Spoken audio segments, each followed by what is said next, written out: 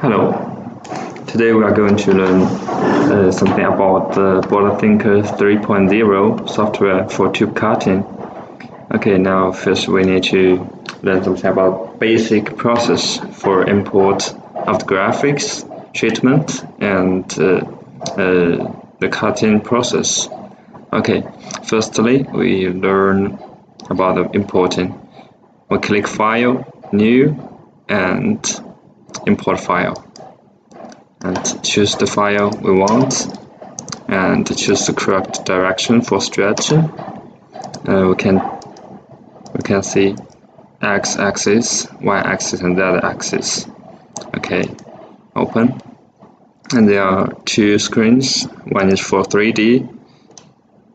You can see the product, and in 2D interface.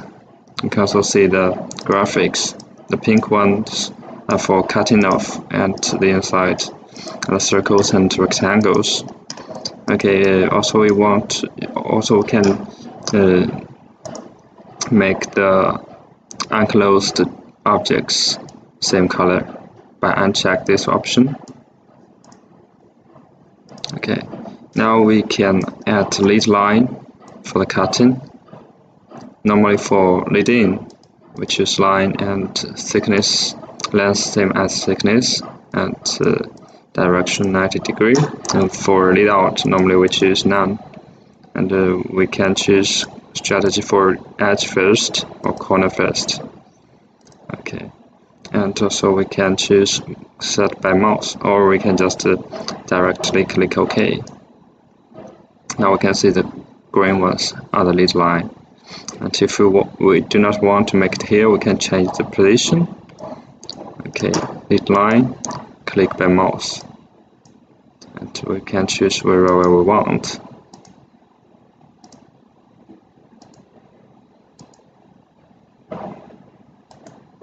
Okay, after finish, click right click button. Okay, and now we can check about the direction. View, show direction. Okay, and then we set the sequence for the cutting: sort, auto sort. Okay, now we can see that the first cutting is this circle, and then second rectangle, set one. Okay, after that we can add compensation for getting more accurate. Okay, inner and outer. Okay, we can see the yellow ones are the original graphics, and the green ones are the path it will go. So for the outer side. Okay, after that we can set the layer parameters for cutting. The parameters such as cut speed and peak power, frequency, duty ratio, and also the gas pressure, cutting height. Okay, this one not same. Okay, we just click OK.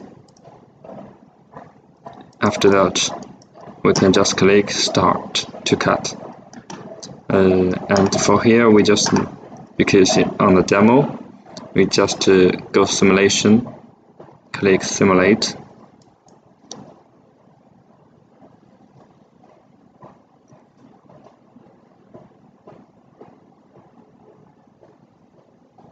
So this is the basic process. Thank you.